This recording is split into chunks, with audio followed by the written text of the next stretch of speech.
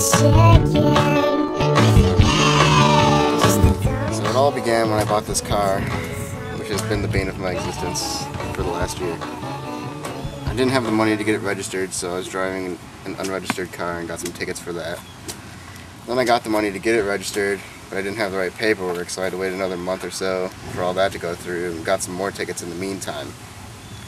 And I figured once they'd be late, they would just get a late fee and like a library book or something, but it turns out they suspend your license and issue a warrant.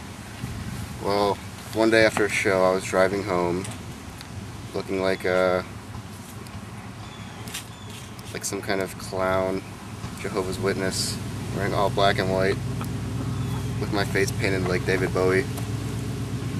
And I pulled into a 24-hour gas station that also had a donut store in it. So of course there was a bunch of cops sitting there looking at me like I'm all strung out with makeup dripping on my face, and got suspicious and ran my plates, and I didn't have a driver's license, so they pulled me over and took me to jail.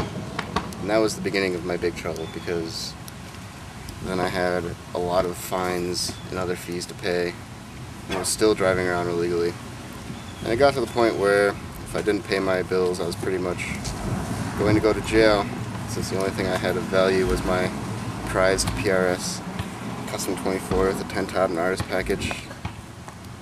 I regrettably... Which is it's a guitar, for those of you who don't know. It's a guitar. You may have seen me with it.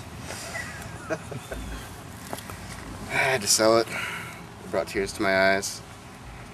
But I didn't go to jail, and through an act of providence, I restored my Fender Telecaster, which was my first guitar, and put the pickups of my dreams in it. And it sounds exactly how I want it to sound. So that's how I pay the rent. I sell the things I have. Me too!